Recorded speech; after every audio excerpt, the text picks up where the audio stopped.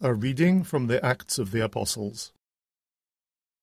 On the day of Pentecost, Peter spoke to the Jews.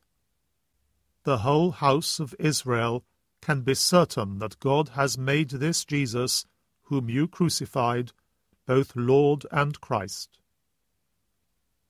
Hearing this, they were cut to the heart, and said to Peter and the apostles, "What must we do, brothers?"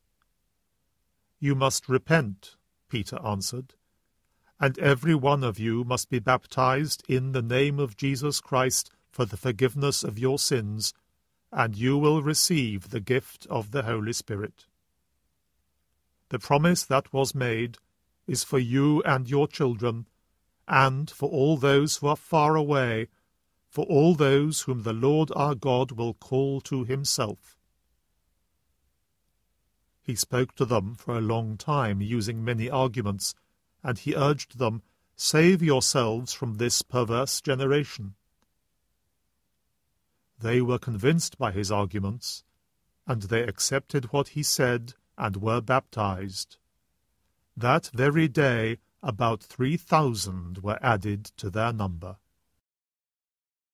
The Word of the Lord.